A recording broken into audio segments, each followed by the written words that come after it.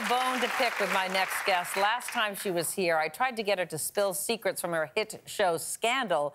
I thought that bribing her with a giant pile of Oreos would do the trick because she loves them. But no, nothing. Well, we all know that the greatest secrets are buried deep down inside. And baby, I am ready to dig. Please welcome Katie Lowes.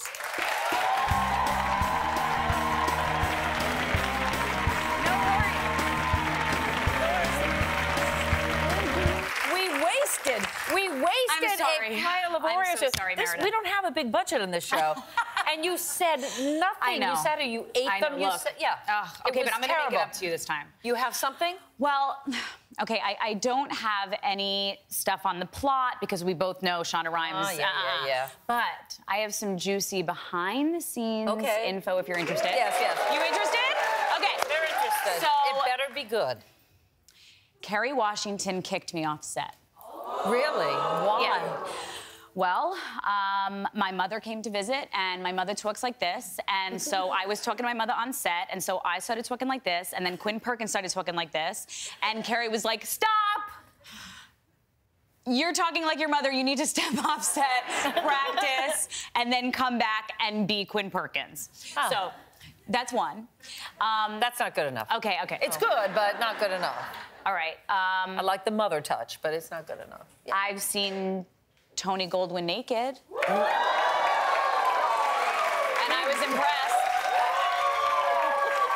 Yeah. Do tell. Look at that. Well, he's a beautiful man. He's a specimen. He was in a towel. He was coming into my trailer because we had to discuss something very serious. Oh, sure you did, yeah. I opened the trailer door. His towel dropped in front of me. It was amazing. And then I woke up. Oh.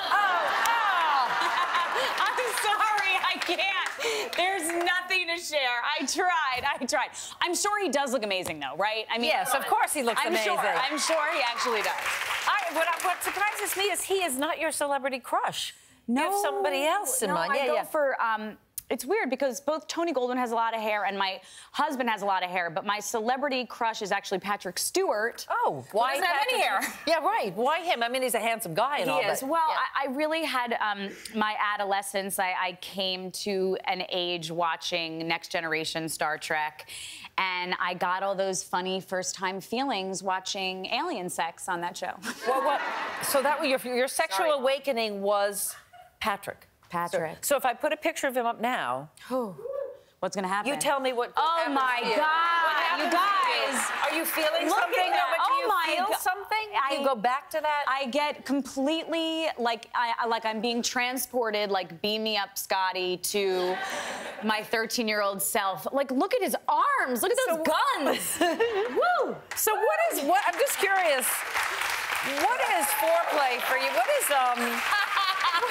your husband, Adam? Is it Adam? My husband, Adam. What is foreplay for the two of you, then, if you're like alien sex? Well, we're both actors, so there's a lot of role playing. No, I'm kidding. It's very lovely and normal, and we've been together 9 years. So everything about you is normal, including what you keep in your house when people come to visit? Share that with the audience. What do you have in your house when people come to visit? You guys, so Guillermo Diaz is one of my best friends. He plays Huck on Scandal. His favorite holiday is Halloween. And so he always gives me a Halloween gift. And so he gave me a dead bat floating in formaldehyde. A real dead bat? Yeah, that you plug into the wall. Oh, my God. And it's a light. And so I keep it in my foyer of my house. People come over. It's a great conversation piece. And I mean, you keep it there full time? Yeah, you can't. I mean, Guillermo's one of my closest friends. He's gonna come over. I know, like, but where's the bat? It's like throwing away this like lovely gift someone gave you. It's not so lovely, but are your fans as strange as you guys are? They're very passionate. Yeah. Yes, thank you.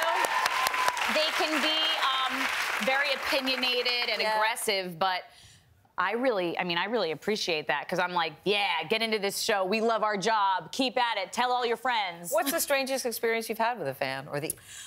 Well, one time I was in a bathroom and I was in desperate need of a feminine product.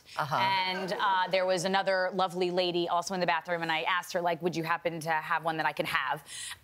And she was digging through her purse, and then she realized who it was, and she started screaming, and she had a tampon in her hand, and she was screaming and crying, and we wanted to take pictures together, so some girl has lovely pictures of she and I holding a tampon in a bathroom. So, yeah. We couldn't wait, you know? She couldn't wait. Well, before you made it big, you had a lot of jobs, like so many actors. I did. Including Connie Britton's. Yeah, I was her babysitter. Her babysitter, her nanny, but that cost a little bit of trouble. Is she not the most she beautiful? is the most amazing, And so talented. So talented. But nannying sometimes got in the way of your auditions. Yeah, I would nanny and get a call for an audition, and she and other of my bosses would let me leave, and I would show up at these auditions, and I would be like covered in like baby poop and vomit and pee, and so you weren't aware of it. Well, I'd be rushing, and I would be like, it would be a miracle to get there on time, and I would just look down, and I would just be like, oh my gosh, no one's gonna give me a job. So thank you, Shonda Rhimes. Yes, thank you, Shonda Rhimes, on behalf of all of us. I'm no longer buying you big Oreos. I'm no longer buying the big ones for you. You may take one little one. One? All right, one more, because I love you. All right, Thank you, Meredith. I love you so much. Our thanks to Katie Lowe, Scandal